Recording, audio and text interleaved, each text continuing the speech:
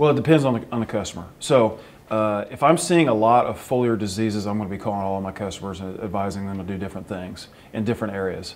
But for most of my larger customers that depend on me for field scouting or the field checkup series, I'm out there before VT and looking for northern corn blight, gray leaf spot, some of the common rusts, and evaluating if they need to spray fungicides or not.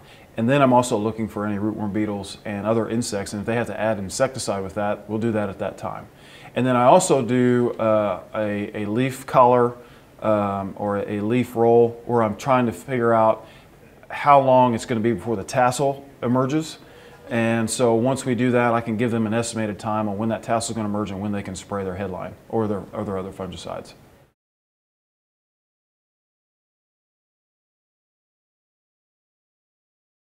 When I'm doing field checkup series to evaluate for corn rootworm pressure, I'm looking for pruning. I'm also looking for the actual worm if it's late enough. And then in the later stages of the corn plant, we're looking for the actual beetles, if they're doing silk clippings or laying eggs, or what the weather's doing if there's a lot of cracks in the soil, so if they're laying eggs for next year or the second generation of rootworms, and trying to manage those fields accordingly.